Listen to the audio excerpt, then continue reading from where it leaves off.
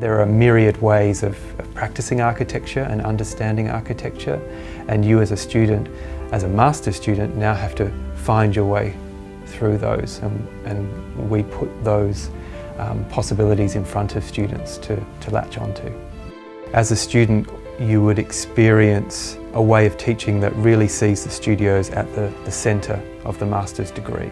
It's quite different to the idea of theory that informs practice in a separate way. It's theory that arises out of practice. We're also very cognizant of setting projects that challenge the students to develop a critical position, a personal position in relationship to these challenges, and to use architecture as a way of investigating those critical positions and of making propositions about the future of architecture and the role that it plays within society. The Master of Architecture is a very intense, intimate, friendly environment by which we are producing together projects in a very close relationship and direct conversation between me as a tutor and the students.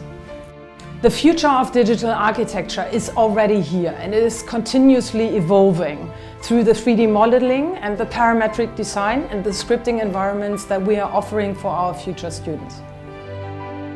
They provide, studio spaces that you can access 24/7 and computer labs that you can access 24/7. So it means that you can come in whenever you want and work. Being a combination of kind of the creative, the artistic, and also the sort of technical, it gives you a lot of freedom to sort of express yourself and explore different ideas, but it also means that it's grounded in reality, and these are things that people engage with and people interact with on a day-to-day basis. So I think it's a way that we can kind of express ourselves and be creative, but have an impact on society around us. You actually design a space for people of your kind, and I feel like it's power for a human being to have the ability to do something for other people.